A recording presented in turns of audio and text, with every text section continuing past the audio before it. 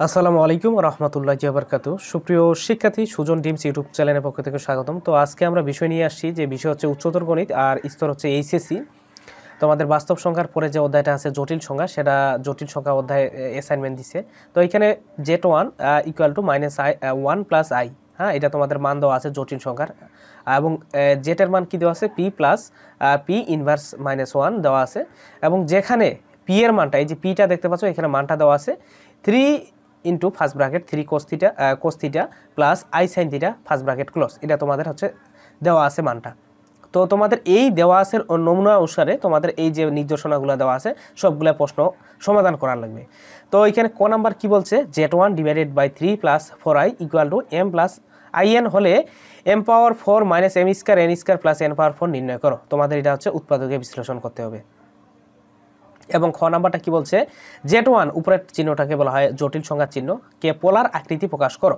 ওকে, এবং কি বলছে √z1 নির্ণয় করো, গ নাম্বার বলছে। তারপর আমাদের ঘ নাম্বার কি বলছে, z equal to x plus I Y হলে প্রমাণ করে যে 9x square divide by 100 plus 9y square divide by 64 equal to 1, এটা তোমাদের নির্ণয় করতে হবে, প্রমাণ করতে হবে।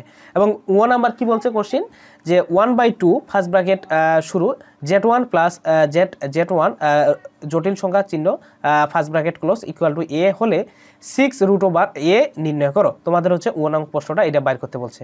তো আমরা এখন সমাধানে চলে যাব, তোমরা সাথেই থাকবা। তো সুপ্রিয় শিক্ষার্থী, তোমরা দেখতে পাচ্ছ যে অধ্যায় 3 জটিল সংখ্যা আমরা সমাধানে চলে আসলাম। তোমাদের পিডিএফ ফাইল কিন্তু অবশ্যই প্রথম কমেন্টে পাওয়া যাবা, ওইখান থেকে ডাউনলোড করে নিবা। হ্যাঁ, তো তোমরা দেখতে পাচ্ছ এখানে যে দেওয়া আছে মানটা কি কি, যে কোশ্চিনে আমরা দেখাইলাম z1 equal to -1 plus I, এটা হচ্ছে দেওয়া আছে। এবং এখন z1 divide by 3 plus 4i, ঠিক আছে।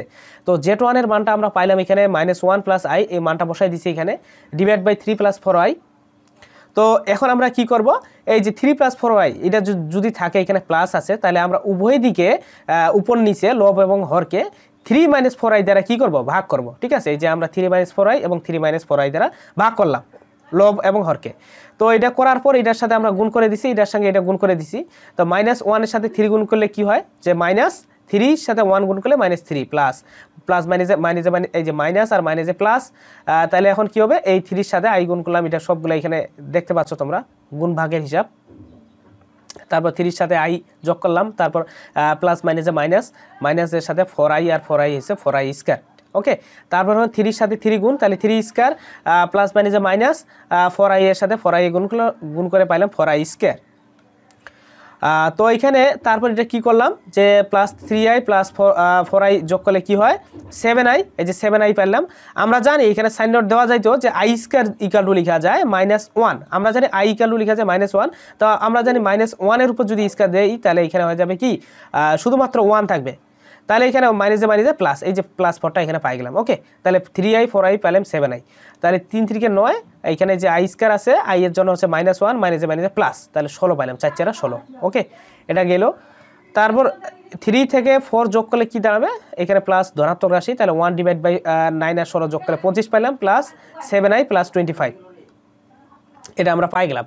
এখন আসি প্রশ্ন মধ্যে কি কি, যে প্রশ্ন মধ্যে জেটাই divide by 3 plus 4y equal to m plus in, এটা দেওয়া আছে। ওকে, তো আমরা এখানে আমরা মানটা পাইছি, যে এই যে সমীকরণটা দেওয়া আছে, এই সমীকরণের মানটা আমরা এই যে এটা পাইলাম পুরাটাই, এই মানটা এখানে বসাই দিছি। তারপর এই মানটা বসালাম, তারপর আমরা লিখতে পারি যে m ইকুয়াল টু, m এর জন্য শুধুমাত্র লেখা যায় m এর ইকুয়াল টু 1 প্লাস 25, এবং এই যে in দেওয়া আছে, in এর জন্য আমরা এখানে লিখতে পারি এই যে এই i কাটা, তারপর শুধুমাত্র থাকে n, আর তাহলে ডিভাইড বাই 7 ডিভাইড বাই 25, এই মানটা পাই গেলাম। ওকে, এখন আসি প্রদত্ত রাশি, তোমাদের যেটা মান দেওয়া আছে, যে উৎপাদকে বিশ্লেষণ করো, m পাওয়ার 4 minus m square n square plus n পাওয়ার 4। তো এটা আমরা স্কয়ারটা আছে, এটা আমরা দুইবার করে নিলাম, a স্কয়ার ফার্স্ট ব্র্যাকেট দিয়ে স্কয়ার মাইনাস, মানে সূত্র ফেলার জন্য। ওকে, a স্কয়ার মাইনাস b স্কয়ারের সূত্রটা, তাহলে 2 into m square n square, তাহলে আমাদের এইখান থেকে একটা বেশি আছে, তার জন্য এখানে আমরা প্লাস একটা কমন নিছি, প্লাস কমন নিলে বিয়োগ করলে দাঁড়াবে হচ্ছে m স্কয়ার n স্কয়ার। তো আমরা এই এতটুকু মানটা হচ্ছে সূত্রতে ফেলাইলাম, এই পুরাটাকে ধরলাম a আর এতটুকু ধরলাম b। তো এইখানে এই মানটা ধরলাম a আর এটাকে b, এটা আমরা ভাঙাই নিলাম, ভাঙাই নিয়ে এই সূত্রটা, ওকে, এই মানটা ফেলাইলাম। ওকে, তাহলে m স্কয়ার মাইনাস n স্কয়ারের মানটা, এটা পুরাটার মানটা আমরা জানি, এই যে এখানে 1/25 আর n এর মানটা 7/25, এই যে মানটা বসাই দিলাম।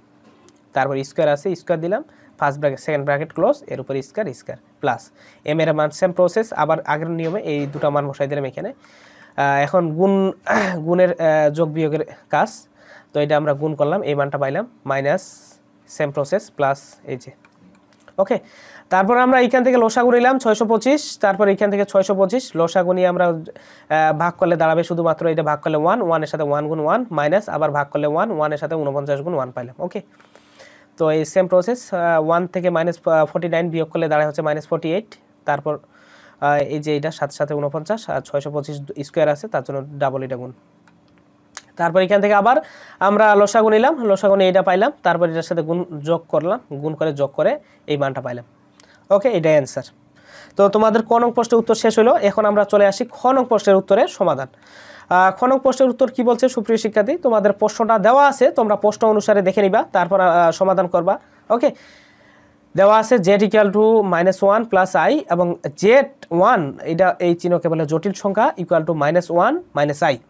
অনেক বড় সুপ্রিয় শিক্ষার্থী, মানে সমাধান করে আস্তে ধীরে বুঝাইলে অনেক সময় যাবে, তো তোমাদের আমি দেখাচ্ছি, যেখানে বুঝবা না সেখানে কমেন্ট করে জানাবা। তারপর এটা আমরা করলাম 1 + 1 = √2, আর আমরা জটিল সংখ্যাকে r দ্বারা প্রকাশ করতে পারি। এখন আসি যে থিটা দ্বারা প্রকাশ করা লাগবে। আমরা জানি tan θ = y/x, আমরা জানি লম্ব ভাগ ভূমি, তো লম্বর মান পাইলাম y এর মান কত পাইলাম আমরা, এইখানে হচ্ছে -1 এবং ভূমির যেটা মান আছে ওইটার মান পাইলাম -1, তাহলে মাইনাস ও মাইনাস কাটা, তাহলে মাইনাস মাইনাস হচ্ছে প্লাস, এটাও দিলে হবে, তাহলে এখানে একটা সংখ্যা পাইলাম 1 - π সংখ্যা। তাহলে আমরা জানি tan ইনভার্স 1 মানে এখানে π/4, 180কে 4 দ্বারা ভাগ করলে যেটা পাবো সেটা হচ্ছে tan এর 1 ডিগ্রি যেটা মান সেটা আমরা এখানে বসাই দিলাম π/4। ওকে, -π। এখন আমরা কি করব, এখানে 4টা লসাগু নিলাম, তারপর 4 এর সাথে পাই গুণ করলাম, তাহলে π - 4π বিয়োগ করলে দাঁড়াবে -3π/4। এটা হচ্ছে থিটার মানটা। ওকে, এখন z1 এর হচ্ছে জটিল সংখ্যার যে পোলার আকৃতিটা আছে, আমরা সূত্র জানি যে √2 first second bracket cos -3π/4 first bracket close minus i sin, এটা হবে প্লাস, সরি এখানে এটা প্লাস i sin -3π/4, এটা আমরা এই প্লাস মাইনাসে এখানে বসাই দিলাম মাইনাস। ওকে, √2 cos 3π/4, এটা সবগুলো মান পাইলাম এখানে। তো সুপ্রিয় শিক্ষার্থী, আমাদের খ নং প্রশ্নের উত্তর শেষ হলো। এখন আমরা চলে আসি গ নং প্রশ্নের উত্তরে। তো z1 = -1 + i এটা দেওয়া আছে। ওকে, আমি বুঝেই তোমাদের দেখাচ্ছি এটা, যে যেখানে বুঝবা না অবশ্যই কমেন্টে জানাবা। তারপর √a + ib = এটা মানটা বসাই দিলাম এই জায়গায়, সেম এখানে যোগ বিয়োগ করলাম, সবগুলাই মানটা পাই গেলাম। এখানে z1 এর মান পাইলাম প্লাস মাইনাস 1/√2 সেকেন্ড ব্র্যাকেট √2 - 1 হচ্ছে 1/2 প্লাস i ফার্স্ট ব্র্যাকেট শুরু √2 + 1 first bracket close 1/2 second bracket, এটাই হচ্ছে তোমাদের অ্যান্সার। সুপ্রিয় শিক্ষার্থী, এখন চলে আসি আমরা ঘ নং প্রশ্নের উত্তর। ঘ নং প্রশ্নটা কি বলছে, এটা হচ্ছে দেওয়া আছে z = p + p ইনভার্স 1 এবং p = 3 cos θ + i sin θ। তো এখানে 3 পাইলাম, আর এই মানটা হচ্ছে cos θ + i sin θ, এটা দেওয়া আছে, এই মানটা পাইলাম e⁻i θ। ওকে, তো এখন এই মানটা দেওয়া আছে p + p ইনভার্স 1, এই যে, তো এইটা আমরা মানটা বসাই দিলাম, এই যে মানটা বসাই দিলাম, মান বসাই এটা আমরা ইকুয়েশন করলাম, যে এখানে মানটা পাইলাম কি, এই যে তোমরা দেখতে পাচ্ছ এখানে। তো এই দুটা থেকে লসাগু নিলাম, লসাগু নাইলে হবে 9 cos θ + cos θ 10/3 cos θ, same process, 9 থেকে 1 বিয়োগ করলে 8/3 i sin θ।